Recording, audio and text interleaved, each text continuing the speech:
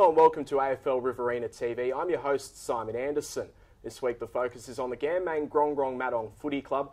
Joining me to talk about it is former President Barry Logan and current coach Jayden Kotzur. Thanks for joining us, boys. Cheers.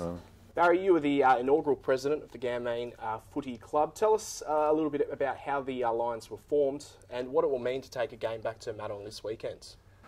Oh, well, late 1981, we were approached by Ian Ferguson, the then president of the Grongrong Madong Football Club, and he was looking to the future. He could see that both clubs were getting a little bit weaker and going to be harder to compete in the years to come.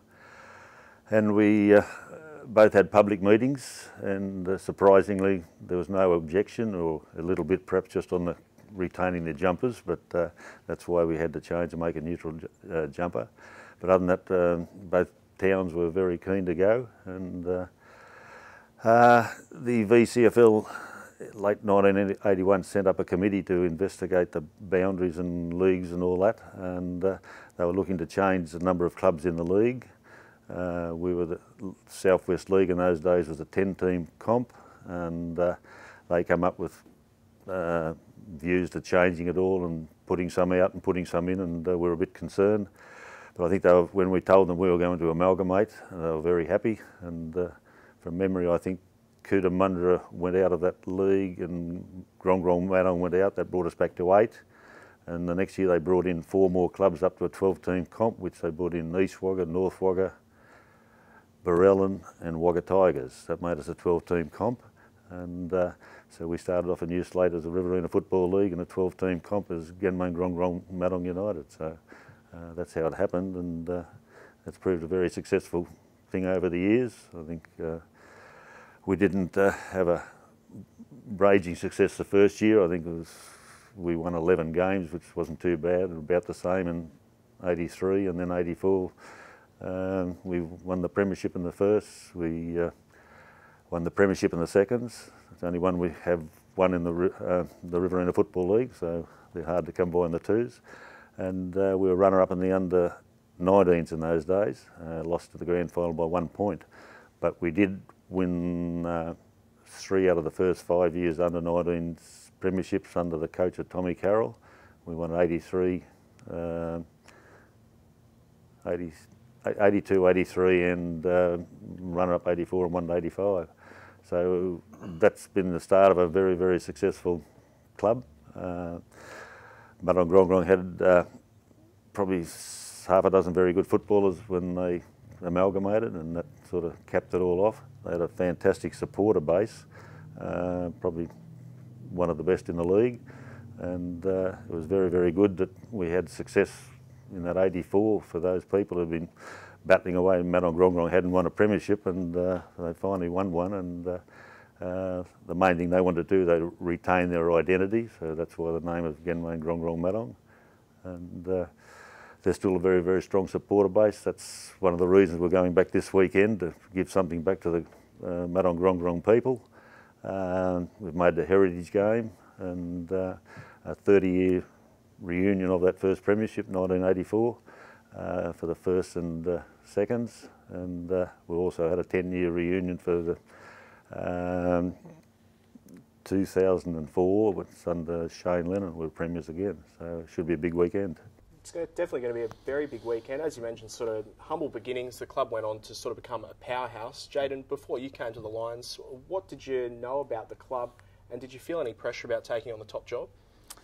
Look, I was quite fortunate. I'd played alongside Luke and Nick Carroll, as well as Mitch Carroll over at Albury Tigers. I also played with Luke Maloney, who was he's still at Coolman. So they spoke heavily of the rivalry in the competition. And obviously, you know, just being up the road, we knew how successful, you know, Ganmain Grongrong Madong were.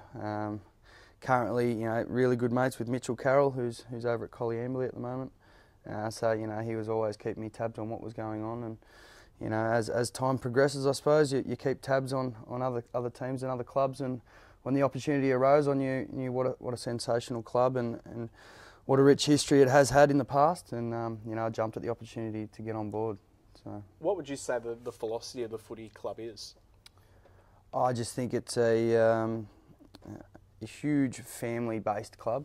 You can just tell the amount of support that we get on a weekly basis. You know, even the people turning up to training, supporting there, cooking the barbecues. Dinners we get fed on a Tuesday, Thursday night, or a Wednesday, Friday night. I don't know many other clubs that provide dinners like that for all the lads. It's just great to be a part of, and I think the lads really enjoy that, and I think that's part of the reason why they have been fortunate enough to be so successful over the last few years. And do you think that that's something that has stayed the same over time, Barry? Yes, and I think another thing too, I think we purchased a small bus there because our greatest number of the players now work in Wagga. It's very hard to retain them. The drought over the years has sort of seen all the farmers' sons move on, and so probably 75–80% of our players work in Wagga with the bus, and again that's why the meals come on because by the time they get home the bus is pretty late at night, so they give them a meal before they leave, and it's just the bonding and all that of the club, and it keeps it very strong. When you were involved in setting the club up, did you imagine that it would ever go on to have the success that it has? Well, Genmain had always had a lot of success over the years, probably more back in the 50s and 60s there, that they won a lot more premierships in a period. They were starting to get a bit further between in the last few years, but yes, we believe that the players that Madong Grong had and their supporter base, their players, you're looking at Mick Walsh, Denzo Walsh, I think Wayne Nugget Evans, who won the Quinn Medal in '84, played with South Melbourne a little bit. Big Laurie Gibson was the ex-coach of Madong Grong. They were all a very, very strong nucleus for the side. And as I said earlier, we won that 3 out of the first 5 under-19 premierships, and Tommy Carroll, very, very good coach, was a nucleus of strength for years to come, and which it's been. And Jayden, this season hasn't all been plain sailing. A couple of tight results that haven't gone your way. How have you, what have you learnt from the first half of the season, and what are you hoping for the back end?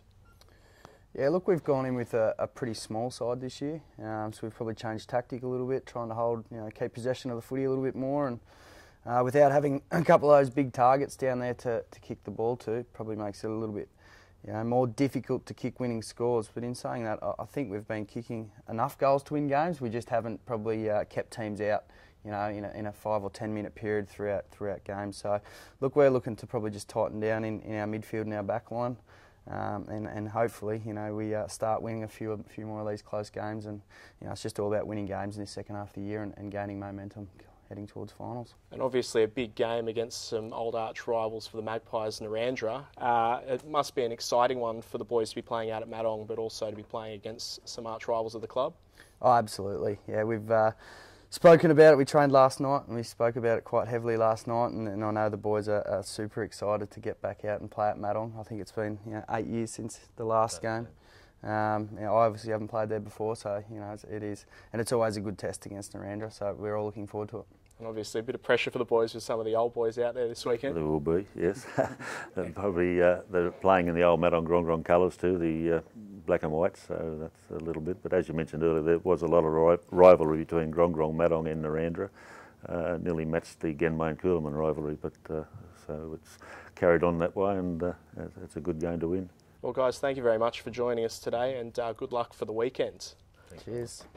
We'll leave you now with some images of the ground out at Madong, all ready to go for its first game since 2006 and only its second since the last game in the Southwest League 33 years ago.